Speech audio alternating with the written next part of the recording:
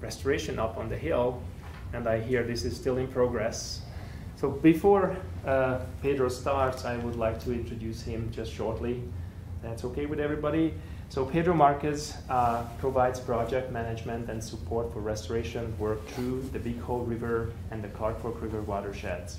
Pedro has worked in the Anaconda Superfund site since 2009 and joined the Big Hole Watershed Committee as a staff in 2016. Pedro has more than 10 years restoration and project experience in the private consulting in Montana, and he has been instrumental in the recovery of smelter-impacted lands in the Mount Haggin Wildlife Management Area on behalf of the Natural Resource Damage Program, BHWC and MFWP. I probably... Fish, Wildlife, and Parks. Yeah. We should have explained that. His experience in Montana also includes stream ecology, from stream and habitat assessment to landscape scale, watershed restoration, planning, project management, and oversight. He and his family reside in Missoula, Montana. So welcome, Pedro, and thanks. We look forward to your presentation. All right. Thanks, everyone. Thanks for having me. I think it was a brief conversation about Phacelia hastata that got Robert, his eyes, the plant restoration ecologist is among us. You talk about a specific plant, Phacelia, how's that doing up there?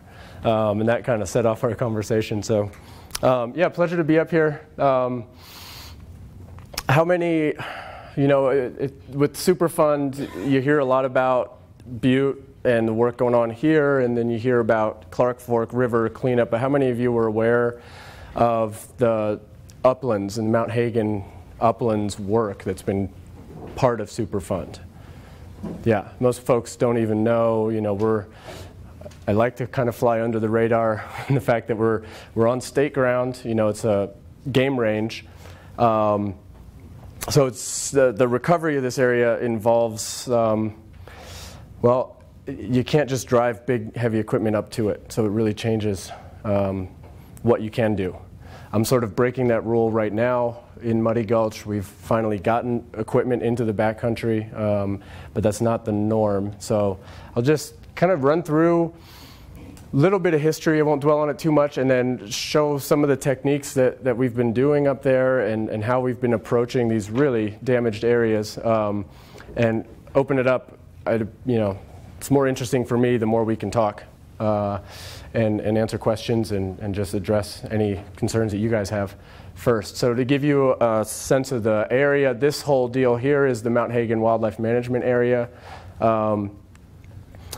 Sugarloaf Mountain right here. You can see it from Route 1, and if you're coming up from, there's that Mill Creek Highway that cruises through this way and down to Wise River. It's a beautiful stretch of highway. Everything on your left as you're driving up is the Mount Haggin Game Range. And I'm sure you've noticed some white denuded hillsides coming down. This is kind of a delineation of the different watersheds that are involved. California Creek, the Big Hole Committee is doing, this is all placer mine stuff in French and Oregon Creek, and NRD started playing a part in California Creek. And the Muddy Gulch, Joyner Gulch are the other drainages, and a little bit on Willow Creek. So give you orientation. I'll try to stay out of French Creek because it's kind of not related to Superfund, but it was part of this presentation. The mining history, I'm not going to dwell too much in this, but the placer stuff that they found in French Creek was very significant. I mean, $300 a day back in 1865, that's a lot of money coming from gold panning. But to say that was the early strikes, and of course the Butte Hill blows up, and that really caused a lot of the impacts that we're dealing with in the uplands. But the stuff that really amazes me, and we keep finding remnants of some of these pieces that were involved in the 1860s, the amount of machinery and heavy equipment can't be underestimated that went all the way into the backcountry. Up in Muddy Gulch, there's little stash piles where they had their sleds that they used to use to drag logs out of the uplands. In the 1860s, they were winter logging up there. I guess coming from here, you guys, probably know a lot about that history. Further up French Gulch, this is what they call the Chinese Wall. That's great habitat for fish, right? Fish love that. That's just a... And then more, obviously, the impacts and the damages that we're talking about, we talk about it's pretty much sulfur dioxide coming out of the stack, landing on the hills. Along with that was all the infrastructure and the wood that they needed to fuel the smelters. In the early days of the smelters, it was all wood fired, and then it switched to coal. But you still needed a ton of wood for the infrastructure, for all the mining infrastructure. And so when you get up to the Mount Haggin uplands, you notice that it's just tree stumps as far as you can see, and the recent regeneration of pine. Just to kind of give you some more of the kind of eye-popping stuff, they were able to collect $6 million worth of copper just from sweeping the hillsides. Just to give you a sense of the level of the contamination that was in the smoke, just leaving the stack. And with the winds around Anaconda, if you guys have spent time there, it blows the wind, it blows the smoke around, and that gets deposited on the hillside. Sulfur dioxide was the main culprit, killing a lot of the vegetation. Not to mention just a little bit of wood that they needed. In the Mount Haggin game range, that was some of the biggest logging operations of its time. Gifford Pinchot, with the early days of the Forest Service, actually came down to oversee the cuts. A lot of the timber marking technologies that were developed in the Forest Service were developed in the Mount Haggin game range because of the size and scale of the forestry that happened in that area. 300,000 cords. We see remnants of all of this infrastructure up in the hills all the time. Log flumes, networks of, they would divert water, catch it in one stream and divert it for miles and miles and miles. And everywhere they could get a log to the flumes by either railing it up or cabling it, they would put it in these networks and float the logs downhill. Pretty amazing stuff that went on. So then I don't want to dwell too much in history because I'm sure, here you guys get a lot of that and hear all about it. It's kind of eye-popping, and if anyone's really a history buff, I'd love to include more of a historical analysis of Muddy Gulch and Joyner Gulch into our work and into what we're presenting to NRD. I just don't have time or budget to do that kind of work, but I'd be really curious to see if there's anyone that you guys know interested in that kind of research. I'm game for that. These are the kind of the sleds that I was talking about. We find the remnants of these are still up in the hillsides. Pretty fantastic. And this is what we're left with. This is the top of Joyner Gulch. Definitely past the ecological tipping point. These are friable mineral soils. Volcanic welded tuff is one of the parent materials. There's many different parent materials in the uplands. Where we have the volcanic tuff is where we really have most of our problems. The other parent materials just don't decompose the way this does. They stay in rock form, so you have some talus slopes where there's rhyolite. Where it's volcanic tuff, the stuff you could grab a rock and throw it and it just breaks. It's not really, it doesn't have much to it. And so, there's a tap root. Those are your lateral roots. There's where your soil was originally. So that's what we're dealing with. There's no organics left. There's no water holding left. 6 to 18 inches of forest soil is pretty generous. In some cases, these tree stumps are sitting 2 feet up off the ground. So we also, with that, your seed sources are few and far between. You have extreme summer, winter climate, wind erosion. Wind erosion is not to be underestimated, actually. The amount of the winds howl up there also. So there's just a lot of factors that keep this place from bouncing back the way a lot of other areas in the uplands have bounced back on their own. Parent material being a big factor. Seed predation, if you're a mouse up here, you know every single seed source and you're after it. So, you know, the bitter brushes and any of the other seeds that the rodents like, they're on top of every single one of them. There's not much left for natural regeneration on these slopes. And then loss of grade control. So those rills start, and within 50 feet, you're in a 15-foot deep, 20-foot deep hole in the earth. So these things just become sediment superhighways. It's pretty evident that, you know, this chunk of land and this chunk of land were just a gentle swale. And head cuts have happened from the bottom up, and year after year of big rain events, and the hills just kind of wash down. So it's pretty daunting. This one is all the way up Joyner Gulch, right by the Big Bear area from the first image I had. And then this is California Creek. Same deal. When you start with those bare uplands, the rilling action starts, the velocities pick up, and these plumes of sediment just head right down to the creek bottom. And in a lot of cases, the entire, I guess, geomorphology of the valley bottoms has been changed by these big sediment dumps that have happened over the years. In the case of California Creek, you know, the stream is pinned up against the hillside here. If you look in that area of the big hole, the reference condition is valley to valley willows. You know, it's willow bottom, beaver habitat as far as you can see. Where you have these sediment dumps, the stream gets confined into a tiny little channel, and you lose all kinds of functionality with the stream. And the streams tend to downcut into that soft material, and so you lose floodplain connection. When the stream runs really high, it doesn't overtop its banks, you don't get sediment deposition, you just get straight downhill. So all that sediment rushes downhill. Landowners in the big hole, you know, used to say, you know, during big rain events, sometimes all the way down to the big hole would start running white. And it's basically this volcanic material that's run all the way downstream.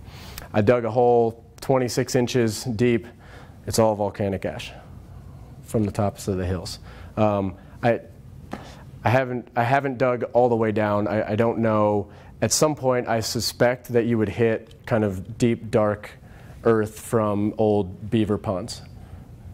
That would date back to probably the 1850s or so, is my guess. But I haven't gotten a machine out there to do that. So then in the streams, you have, you know, incised conditions, like I described, no hydrologic connectivity. The riparian areas along most of the stream channels are they just sit 4 to 6 feet above the channel itself, and their roots are just, every year, they're just, you know, reaching for that water. And the trajectory of this is that it's just going to keep cutting itself down and down. And you'll see a lot of times, you'll just see upland grasses right up on the stream side. And then, you know, with the limited riparian area, the moose that are in that area just kind of mow on everything. So it wouldn't be a problem if there was more diversity. And I'm going to see if this video goes for me. If it doesn't, I put it in. I have it just in case this happened. I did bring it into here. So let me go right there and see if that guy opens. Oh.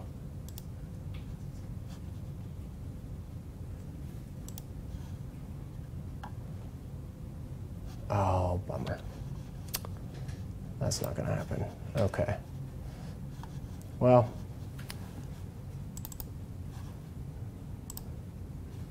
oh, sorry about that. This video, it sometimes works and it sometimes doesn't. I was going to fly you into the uplands. I'll see if maybe after the presentation I'll try to get back to that and make it work for you. So now let's kind of talk about the history of restoration up there. Obviously the smelter stack stopped in 1980.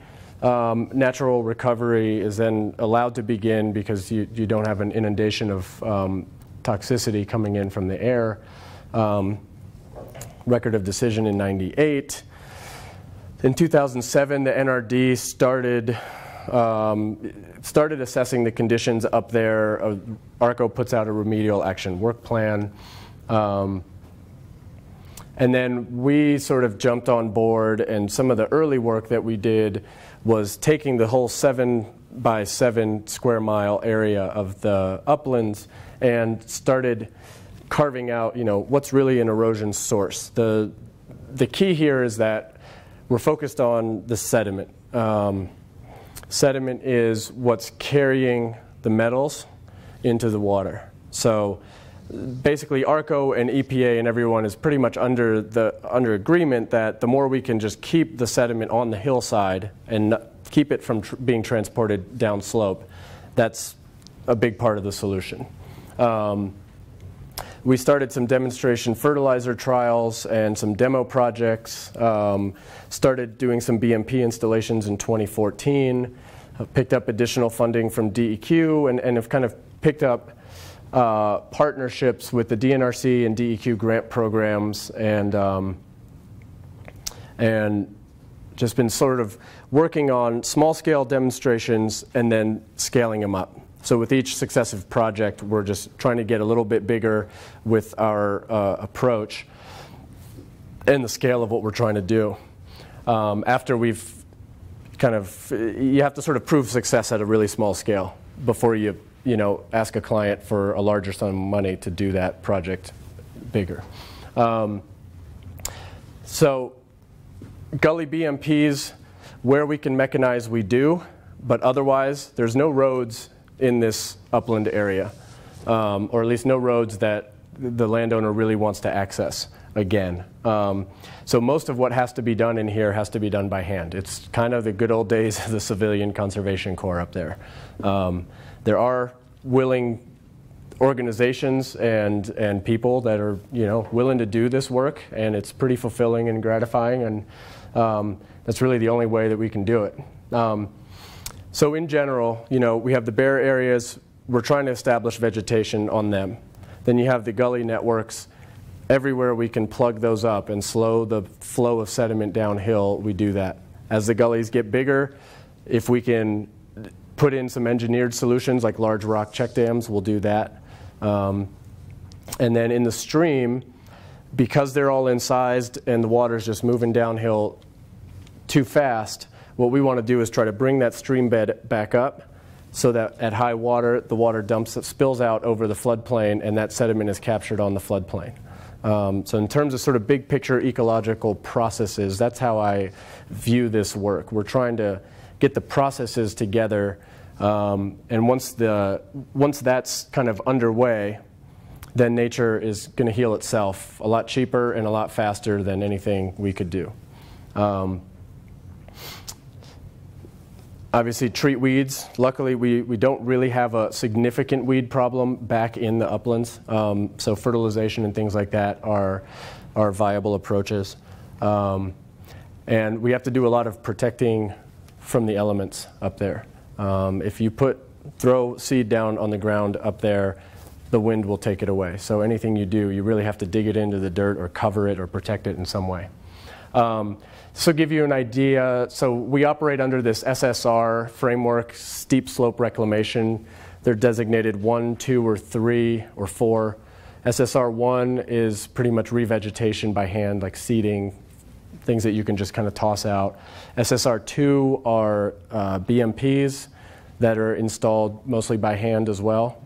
What are BMPs? Best management practices. So the techniques that are sort of generally agreed upon by the industry and engineers as practices you can do to deal with sediment. And then SSR 3 is mechanized steep slope best management practices. So for example, when we arrived this is at Cabbage Gulch further down in the wildlife management area, the sediment was coming straight down here and cruising through this gully, and you can kind of see the white here. This was the plume. we came in and cut that off and started diverting the flow across the contour, which slows it down. And as soon as we cut off that flow, the veg that was on either side of the gully just started filling in. So, I mean, that's a pretty easy approach. Without having to go in and do too much here, we showed that nature's going to heal itself if you just keep the physical soil from, you got to stop it from moving and just covering your seed bed. You know, year after year, you would just get these big sediment washes. So different than some of the other reclamation going on where you have a significant toxicity or pH issue with the soil. This one, we just realized that it's really just the physical movement of soil that was keeping the seed bed from germinating. It was just kind of every year just getting washed away. So here's an example. 2012, we started building in these little contour earth berms, putting a couple little speed bumps in the middle. These are just logs, beetle kill pine trees that we harvested from nearby. Here's the same guy in 2014. You know, big wash of sediment comes in, just fills that baby right up. In this case, we did not line this with coir, and we had a couple blowouts. So it blew out here, and then you come out and there's a big sediment dump, so we just built another berm down below it. And if you go out there now, you know, it's just, it looks amazing in that site. But here's Cabbage Gulch. Here's July 2014. You can see we've taken our major gullies here, and we created these sort of S-shaped, we kind of treated each one of these like an ephemeral stream. You know, the more you can slow it down and move it across the landscape, the more the sediment's going to settle, the more the seeds are going to find little niches to establish, because there is a seed source up here. So everywhere we could, we dug these little earthen berms. So every one of these guys is just like what I showed you. In here, in there. But now, check out, what's a good spot to watch? I think like right here, pretty much pick anywhere. This is Google Earth images. This is July, 1 August rainstorm, kaboom. That's like 1.5 inches of rain in Cabbage Gulch all in one whop. Everything we built filled and spilled over. It's just phenomenal, the amount of sediment movement that happens up here. You know, so this guy, whoops, you know, that spilled over. So our approach has been, you know, come back in and build these up again. Come back in right here and build another one right above it and catch that sediment. And it's sort of a, if we're lucky with the year and we don't get a torrential downpour in August, our stuff holds and the vegetation establishes. And we're just going to kind of keep playing that game until I think eventually we hit this ecological tipping point where the vegetation establishes enough that the velocities and the amount of sediment coming down is reduced, and the vegetation establishes from the bottom and controls that flow. And at some point, I think we're going to hit a balance where the natural processes will take over. But it's pretty discouraging when you get out to a site after one rainstorm and everything you did, you know, that year is just, I guess it worked, but it wasn't big enough, right? SSR2, these are hand-installed steep slope BMPs. You know, we started experimenting with just some of these ideas. A lot of these gullies actually have a pine forest that's regenerating on both sides of the bank. The land managers would prefer aspen and shrubs, and so, you know, when I suggested, can we take out some of these pine trees, she's like, be my guest, go ahead. So we're using the material available to us. We can't really truck up a bunch of material, so we're using what's right there. So, you know, rock where we got it, and it catches sediment. When you go back to this site right here, grasses are popping up all out of this place here. You know, and then if you build another one right on top, that's kind of the process. It's, you know, mini version of what humans have done since the beginning of time to control erosion. You terrace. Another couple examples. You know, we're starting to get more creative and more aggressive with how big these things get. And then at the bottom, where we can, this is a rock check dam. So we did punch a road up next to the gully This isn't all rock. It's mostly an earthen berm that's created, and then that's lined with a plastic liner and then topped with rock to sort of secure it into place. So this is, it's about 100 cubic yard capacity, 80 to 100 yard capacity for each one of these. We've got about 5 of them in the California Creek drainage. By comparison, with a crew of Montana Conservation folks, Montana Conservation Corps, we plugged 3.5 miles of gullies just using logs. So we're trying to do both, and there's definitely a cost difference. For the exact same amount of money, you can get yourself 3 big rock checks at the bottom of a gully, or 3.5 miles of checks throughout a gully system. Both are great. You gotta take both of them when you can. So the idea is that these structures, if they were to fill with sediment, then they would kind of cascade down the other side. All of a sudden you'd have a widened gully bottom. You'd actually have a floodplain that the stream could then carve a stream into. Seeds have a place to settle. You can kind of keep building up on these. Again, the mechanized solution, we just don't have that option to take all the earth on either side and just started pushing this thing in. The amount of destruction that would be caused to address all of the gully networks in here was just too much. And for the character of the landscape as a game range, the landowner pretty much just doesn't want to go that direction. Of course, a lot is possible if you want to completely, mechanize your operation, but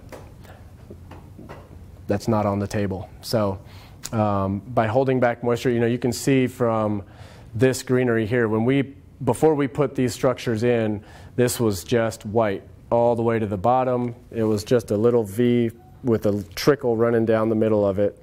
As soon as we stopped up the water and a little bit of the sediment, annual plants like monkey flowers start popping up, which tell us that there's a seed source. And really, it's just that physical sediment deposition that wasn't happening. And here's one of the big ones we built. There's improvements to be made on this structure, but the idea is this kind of tests the limits of what a hand crew can do. This is about 22 feet across. We pretty much just ran out of logs that we could actually physically span, which that was about as big as we could get. Hopefully one day that thing fills. We need to put a lot more material in the bottom of it. But already just the results of putting this coir fabric down, the vegetation on this side of the slope, this was pretty much bare when we started. So, keeping track of all this is a big part of the effort. These are the gully BMPs that we put in. This is about that Montana Conservation Corps effort, about 3.5 miles of gullies that we plugged, kind of cutting off the sediment pathways. We did some work trying to quantify what that looks like. I won't go into the details of all of this, but we've got about 1,900 tons of sediment catchment potential at the installed capacity, and this was before we put in a bunch more structures, so that number is actually much larger now. In 2015, we had captured a total of 333 tons of sediment, and that's actually by measuring it and putting together a formula based on the area of a prism like that.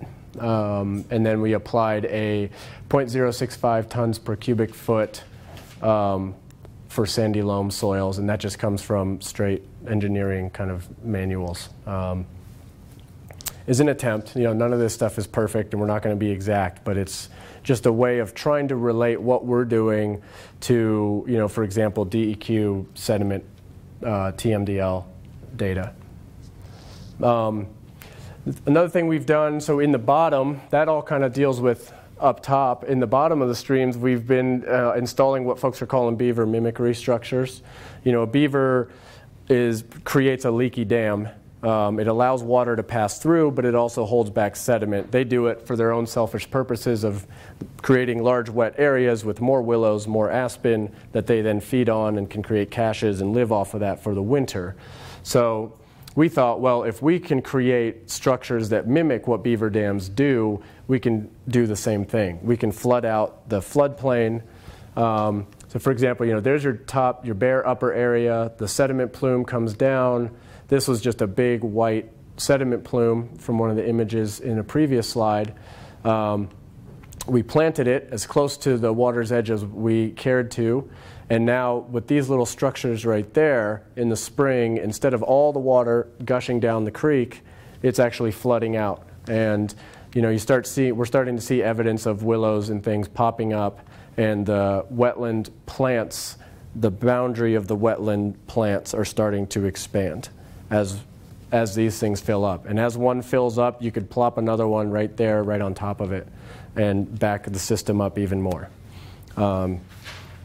These are really easy to do.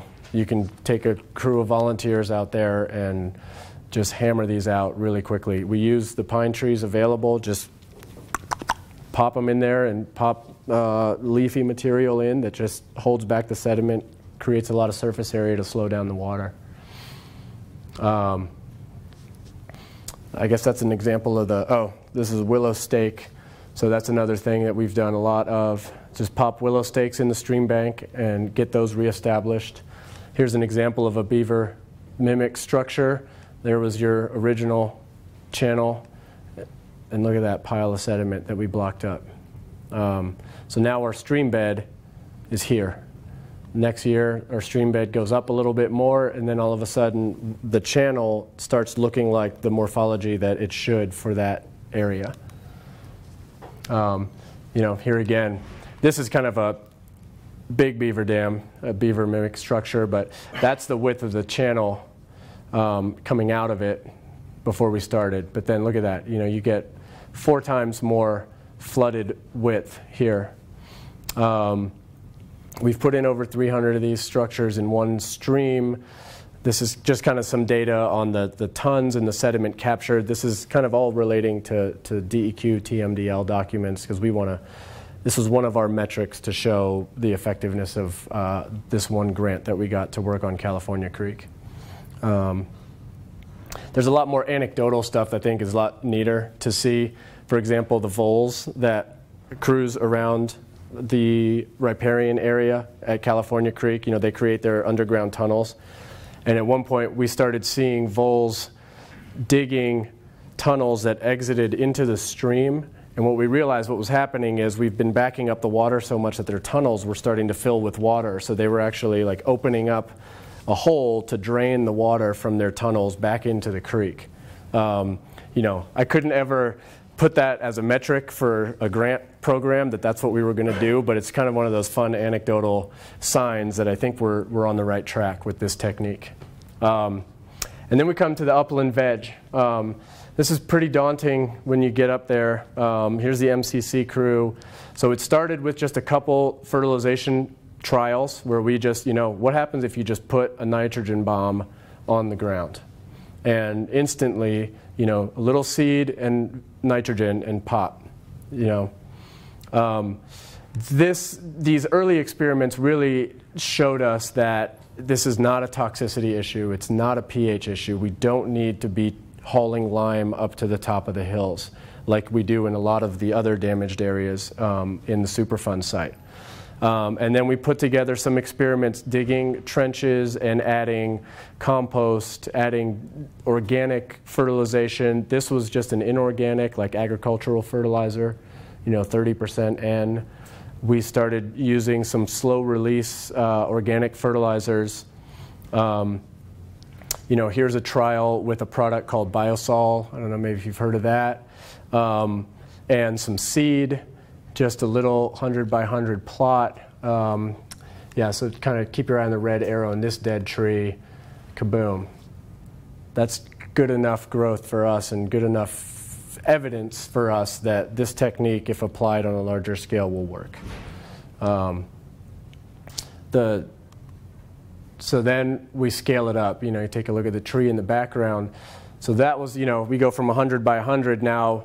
We got some money from the DNRC's planning grant program to do about 3.5 acres, 2 3.5 acre sites. And in this case, the wind is howling, like I said. So we did the same deal. We cut 3 trenches underneath and then rolled this coir fabric over on top after we had filled each trench with fertilizer and seed, rolled these guys out. Kaboom. You know, I was up there in June, and the sound of pollinators was overwhelming. And you wouldn't hear a single bug up there before this. And what the nitrogen did, all the plants that are trying to exist, you know, there's grasses, there's a couple forbs. They were growing from underground. They're all rhizomatous plants. So all of the reproduction was happening by, you know, sending tillers out and popping another plant out. What the boost of nitrogen did is it allowed the plants to actually flower, which they weren't doing. You'd barely, you know, you'd see a flower here and there, but I was up there and it was just buzzing with pollinators, and every single forb up there was in full bloom. So, you know, talk about kind of jump-starting positive ecological processes. That's one of those things that was really helpful. And this is the Muddy Gulch project that we're currently on. What you're seeing is kind of a combination of SSR 1, 2, and 3. The yellow is where we believe we need to do some fertilization. The orange is where we need to put in BMPs. And then the black is mechanized. And so now we've actually, with this project, we're kind of taking it up another notch. We've actually punched a road and gotten a 320 mid-size excavator up in here, and we're actually filling in gullies with heavy equipment. Doing the BMPs where the equipment can't get to, we do that stuff by hand, and sort of working our way out. We're about right here now, and I need to be out here by the end of next week. But it's happening, and it's pretty exciting stuff. Not even going to count on this thing flying. So we count a lot on, this is just kind of a summary of all the stuff we've done. We count on the Fish, Wildlife, and Parks helicopter. They loan us their helicopter to haul material. So for Muddy Gulch project, for example, we hauled about 20,000 pounds of organic fertilizer was dropped for us in several locations at the tops of the hills. So we can start fertilizing the bare hillsides. And now with a little bit of a road, we can get all our coir material up into the backcountry. I don't know how much of the mechanization we'll be able to do. This Muddy Gulch project may be an exception. But yeah, a lot of work up there. And here's an MCC crew just kind of having a blast, getting dirty. A lot of folks involved, and I think I'll try to cut it off there just to, you know, have a conversation with you guys and see if there's any questions on what else we're up to up there. So yeah, I think I'll wrap it up there. Yes, sir. You know, I've watched Joyner Gulch for 34 years. Uh-huh. When I first went up there, the bottom of it, down by the highway, looked like one of these things, a trench. Yeah. And you've probably been up there recently. It's beautiful. Once the beavers got in there, yeah, it's just been moving up the canyon. Yeah. There used to be a road up there. You show me where the road is now. Wow. Beaver ponds. I didn't realize that. Yeah, I mean, it doesn't surprise me, but the landscape does seem to be healing from the bottom up.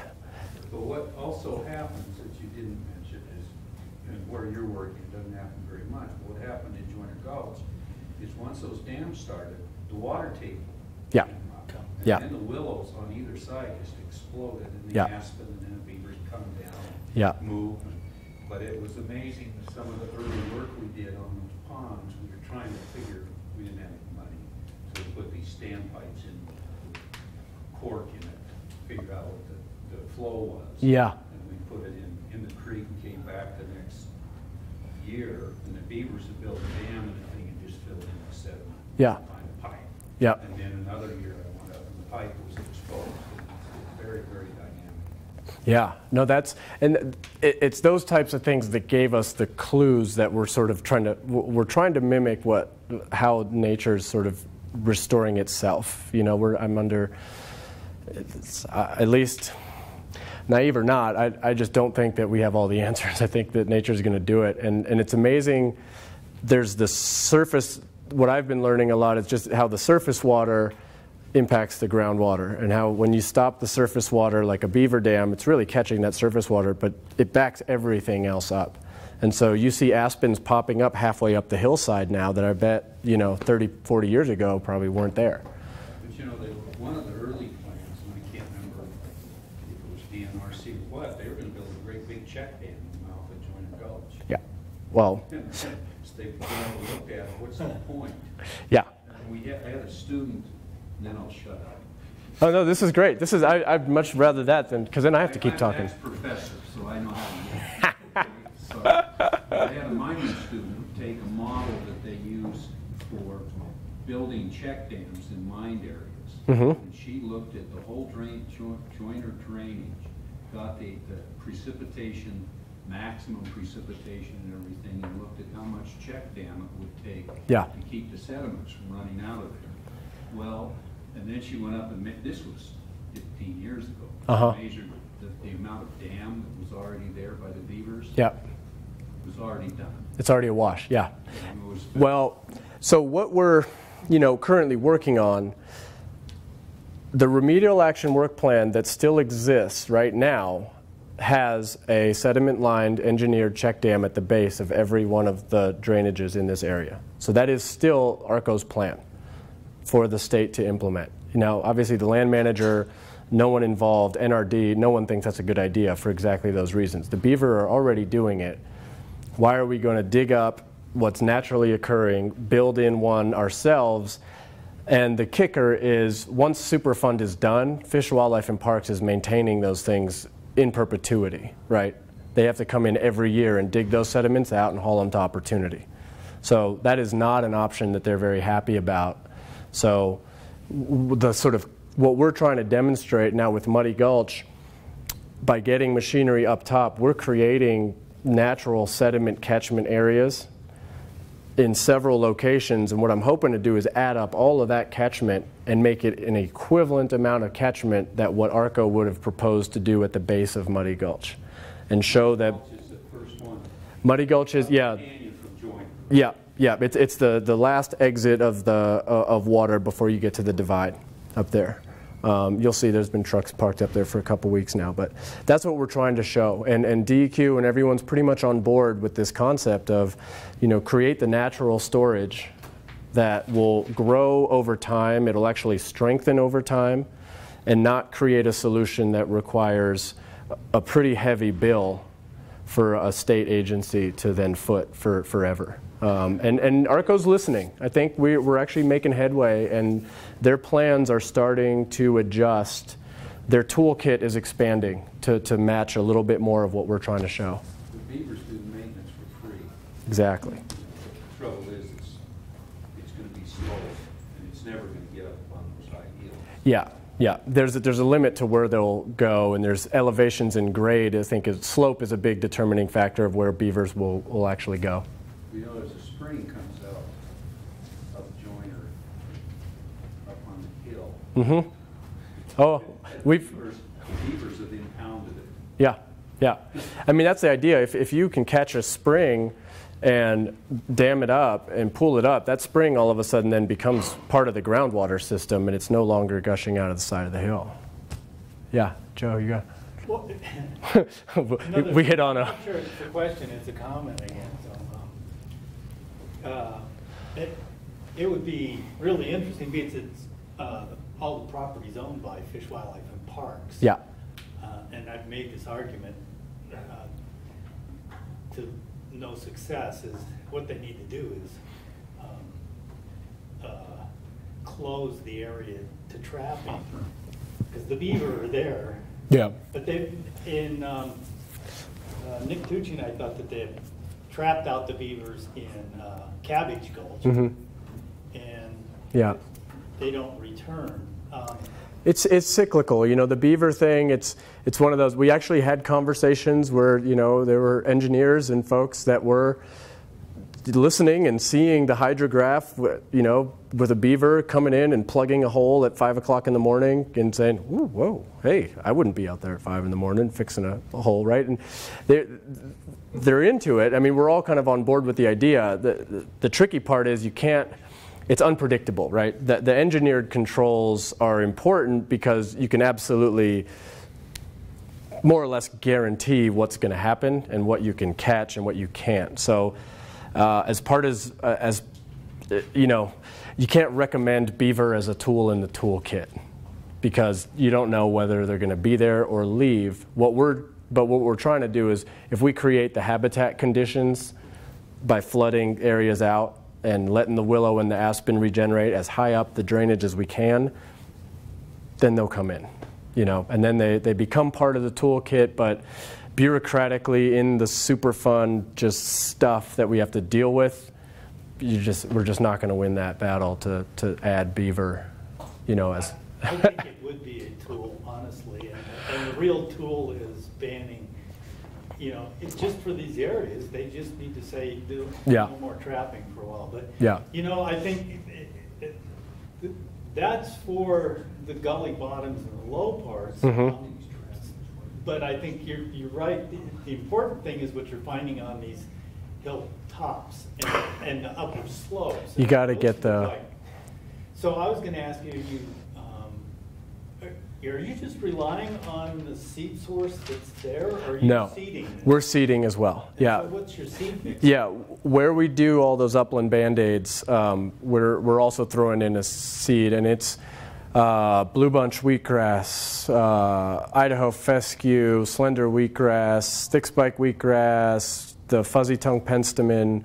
Several of these are Bridger plant material cultivars, and I throw in a yarrow. And I throw in an alfalfa, just because it's quick to get going, and you know, it's sterile for the most part. It's not going to proliferate. So it's 3 or 4 of the Bridger varieties, and then some Forbes. The Forbes really make your seed mix expensive really fast, but they're worth it, and the elk like it, and you know, we've seen little nibbles on our Forbes that come up, and as far as the game range, you know, that's part of the habitat up there. And now Phacelia hasatata that we're starting to experiment with, that's up there already, and we're trying to, you know, just do a couple experiments that Robert and I are working on to, you know, just show germination rates up there. Yeah, but that is the key. Yeah, Robert. On those upland bands, as you actually described them, you know, there is that rough and loose restoration technique.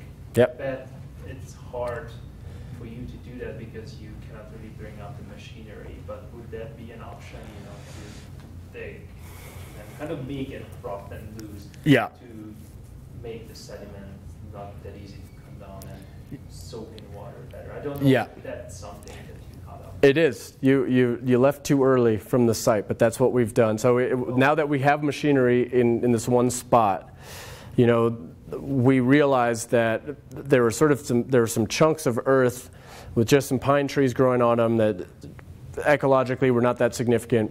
We've grabbed, you know, whole mountainsides and used that material to fill gullies. And what's left over then is you have a big cut on your hillside. And it's interesting. You sort of have to work with your excavator operators. They're used to dealing with subdivisions and parking lots, and they want everything flat and smooth and nice and clean, right? But from an erosion standpoint, that's horrible, and it really just creates sheeting. So he was sort of having to work against every instinct he had as an operator, but that's what I asked him to do. And it was roughen and loosen everything that's left over. As he's walking his way out of the area, he's loosening up the soil, and then we're fertilizing the heck out of it and seeding the heck out of it, and putting willow stakes in everywhere that's low.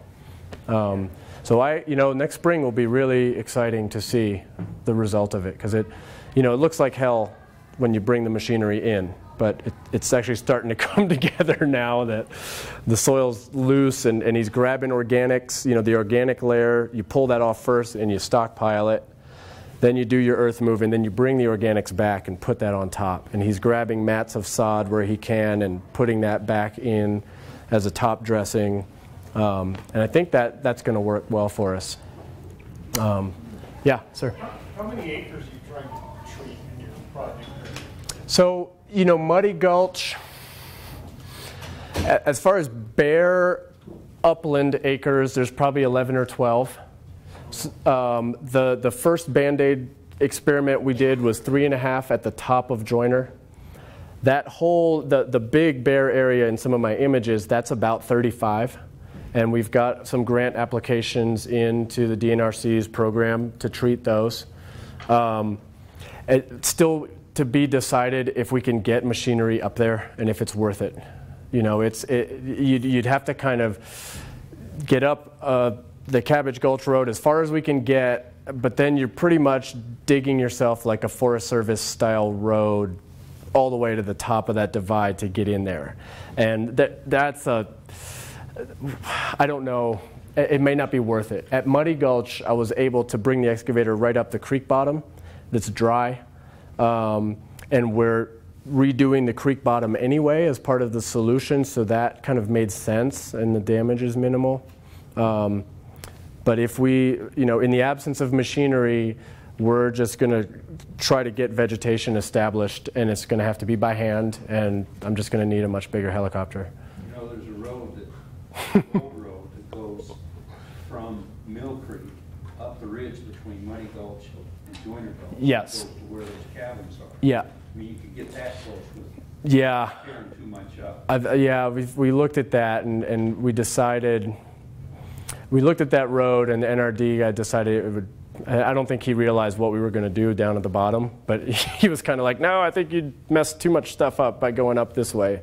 Plus it's a little scarier with a big machine, you know, on a ridge top versus coming up the bottom. But yeah, we're looking at those options. And so in Muddy, how steep a slope are you getting this equipment on? Well, I mean, that was Arco's always their fear.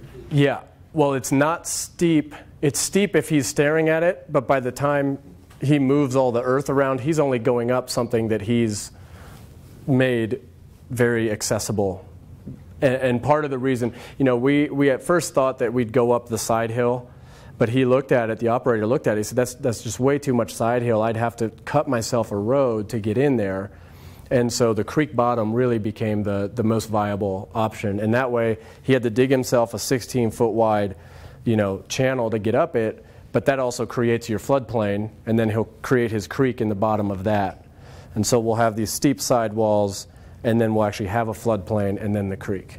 So that became a viable option. But yeah, we're not doing any, you know, we're not getting into crazy business. And there's spider hose and, you know, machines that will go up on steep slopes, but they're slow, and it was really a good call on the contractor that we're working with to bring a mid-size excavator and not a small one. It's much more damaging going in, but the amount that he can move and the amount he can plug quickly has been really a game changer for us. Yeah. Yeah, one Yes, of sir. the slides you talked about doing aerial application of seeds and Yeah. fertilizers. Yes. And then the slide where you had the nitrogen bomb experiment. Yeah. How's that for doing the upper Yeah. barren areas? Yeah, it's a great question. We did aerial seed, you know, inorganic agricultural fertilizer, and we did hire a guy out of Deer Lodge to spread that with seed right next to where we did our hand-applied organic slow-release fertilizer. The inorganic stuff, and we even raked it in. You know, I sent 2 guys up there to actually just rake it, to just try to get that contact. I think it's too light, and the wind just took it away. I mean, it's just gone. There's almost no evidence that we even seeded it. But if you use the heavier organic, it's kind of like a granulated, and it comes with, because of the way they make those organic fertilizers, there's micronutrients in there. And I think that's a big, The biosol? yeah, there's micronutrients in that. And there's another product called Sustain that we've been using a lot. as well. I think the micronutrient is a big deal, and it's probably the difference between that ag fertilizer and the organic fertilizer, because some of our soil samples, I talked to a soil chemist who said, you're really missing boron and manganese in there. I'm not that knowledgeable about that stuff, but I know that you need those micronutrients for the nitrogen to be able to be plant available, and I think that's a big difference. And my focus is more on get the work done, demonstrate success. I'm very eager and willing to accept any sort of more academic studies and of these types of things. I'm fully in support of it. I just don't have time to do it. But I think the micronutrients and the weight of the fertilizer itself against the wind is a big deal. So the aerial stuff, I may not do much of it anymore. Yeah. What about, have you run into any arsenic that's out there? That always seemed to be a contaminant concern from the smelter emissions. It's not in the soil, really. Like with most of the other contaminants, it does spike. I forget which drainage spikes for what metal at high flows, but basically the contamination in the water bodies is only during high flows, like runoff events and big rainstorms, where you'll get a spike. And arsenic is one of them. I think arsenic is coming out of Cabbage Gulch. But in the soil samples, we're not hitting any contamination levels for any metals in the bare stuff. ARCO's done extensive sampling, and there are actually more metals underneath the aspen and the willow than there are in the bare areas, because it's related to your clays and your loams. The metal is going to hold on to your finer particle sizes, have more places chemically. There's just more spots for metals to bind to, whereas that sandy stuff at the top, it just doesn't hold the metals as much.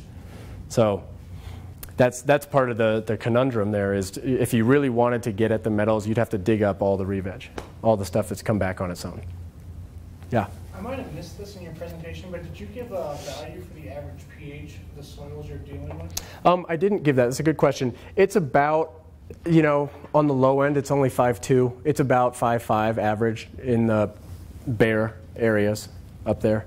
So it's okay. It's reasonable. It's not like your 3.8s or 3.2s and 2 point whatevers that you find around in some areas around here. Yeah. The environmental engineering department looked at the beaver dams in Cabbage Gulch. Okay. Cabbage. Looked at the effect on metals and pH as it goes through the ponds. Yeah. And I can't remember the details on the editor, but it's interesting. But we looked at the stream pH in Joyner Gulch many years ago, and it was a little bit basic in the spring, I believe. And the only thing in it dissolved was arsenic. Okay. And then we cored some beaver ponds, assuming that there'd be more metals at the bottom, as a sediment. Yeah. It's just because of the way beaver ponds work, it was higher up here and low, and then higher. It was just, you could tell it was just mixing up. Yeah. Yeah, and the different layers of, That was sediment type contamination, but they weren't making it to mill creek. They were staying up in I just took, because of the gouges that the excavator made at Muddy, I was able to take some soil samples at like 6 feet depths now. And so I have 6 feet and 3 feet, which I think are depths that, as far as I know, not many folks have done. So I'm curious to see. It's mostly the volcanic stuff. I'm curious to see what those turn up. I don't know. I don't know enough about contaminant chemistry and soil movement to know, how far those metals kind of percolated down through the soil column, or where and when they get into groundwater. It's that whole area, they've written off groundwater because of high arsenic. So it's the thought was always that most of the arsenic has moved down and is now in the water table. Yeah. And it's one of the reasons why they also had to write off arsenic as a human health standard in the local streams, because the streams are fed by groundwater. And So without digging out the entire bedrock system, Yeah. there's little you can do with the streams. Yeah. So by writing off, you mean the TI Yep, the deal? TI. Yeah. It's technically impracticable, so they waived the standard. Yeah. And they're working on the copper one too now, which they'll probably get for similar reasons. Yeah. We found quite a bit of cadmium on the surface in Cabbage Gulch. Mm-hmm. And we also found it in the deer mice, but not in the vegetation. Oh, interesting. I'm pretty sure the deer mice were getting it from grooming. Oh. Wow. From the dust. Yeah. And the same with no, shut up. Yeah. No, I mean, all this, it's fascinating stuff. You know, where I sort of maybe conveniently, I stick to sediment and I don't really talk about metals. I don't really attribute what I'm doing as a metals remediation solution. You know, I'm dealing with keep the soil on the hill and keep it in ponds and slow the water so that the landscape deals with the sediment.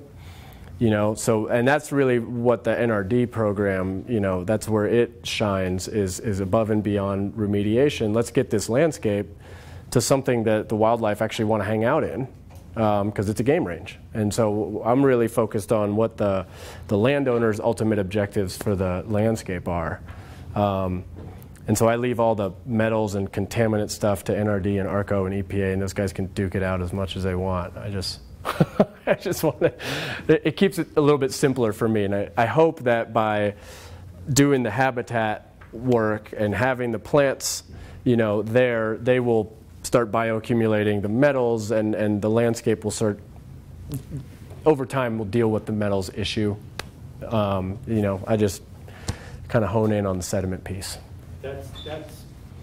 That's how the remedy for the metals is sort of now defined, and that was the whole. Yeah.